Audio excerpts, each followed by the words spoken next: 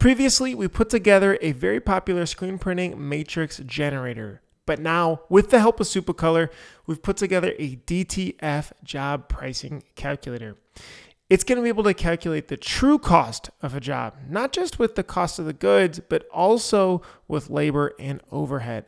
This is going to be able to help you be able to hit profit margins and see exactly what you should charge for DTF-based jobs. Take a look down below and you'll be able to download this calculator and we'll walk you through how to use it. Hey print hustlers, we have got version number 1 of a guide to be able to price a profitable DTF job. Now, this is a breakdown and it requires some customization from you and including your inputs and your characteristics of your shop. Now, we're going to walk through it though.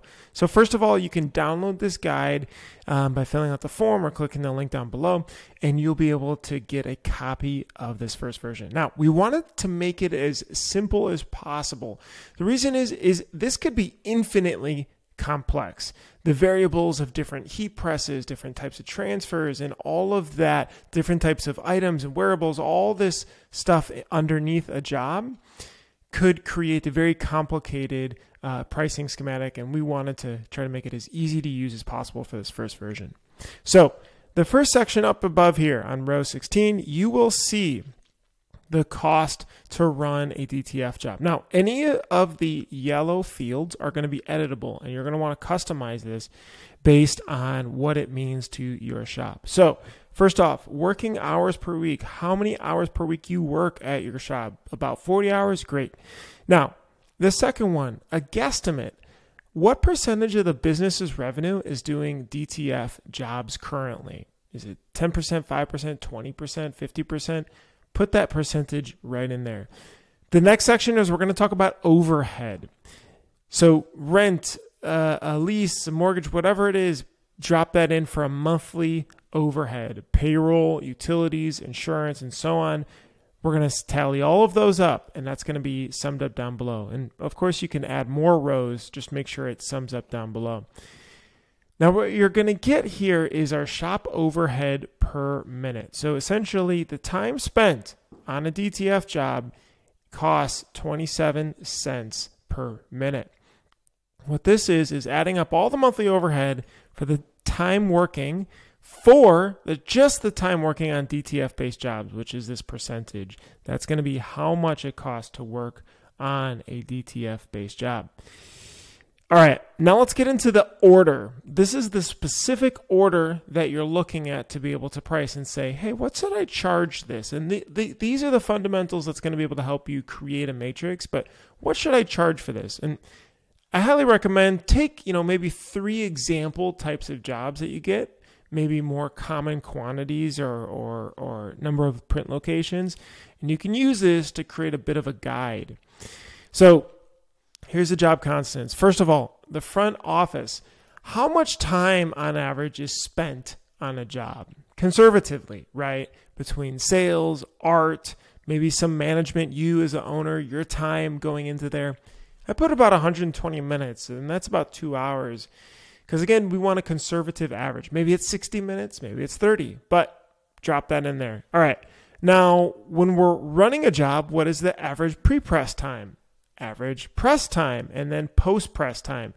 Again, this could be a bit different depending on the type of garment here, but we're going to take Supercolor's averages here for a tee and drop them in, but you want to customize that too. Miscellaneous time. So there's a bit of time aligning the shirt, aligning the transfer, just extra time that goes into running a job, flipping over if you have to flatten a certain area of the shirt, steaming a shirt out, maybe a more polyester-based shirt. All of that you're going to want to put in there.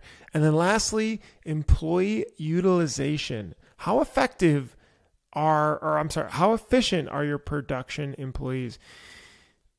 Another tricky one. People are more efficient in the morning, probably less so towards the end of the day, but a good average, 60 to 70% is generally what we recommend there. And then what you're going to get as a calculation is the cost per heat transfer press. So every time you press down, it's 50 cents. right? As this example goes based on our inputs. Then you're going to get a one-time cost, which is this, you could call it almost a setup cost of doing this job. So for 120 minutes, based on our cost of the overhead of the shop, it costs about $32.50 for these specific inputs to set up that job. Now, lastly, order inputs. So for an order, let's say the garment cost is $5. You're purchasing, we're going to assume that you're purchasing these transfers. Let's say $3 a transfer. Again, this could be different depending on if you're ganging up the items, the size of them, and so on. Your desired profit margin for the job, the quantity of items, and print locations. So what you're going to get at the bottom is the cost to run the job. This is the bare bones cost to run the job, including COGS, cost of goods that you're selling, and your overhead, $512 for this example.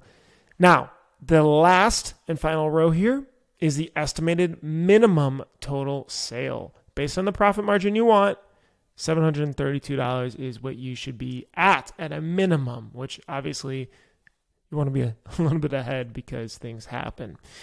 So hopefully you guys found that helpful. We'd love to get more feedback because we want to continue to iterate and improve on this. Thanks for listening.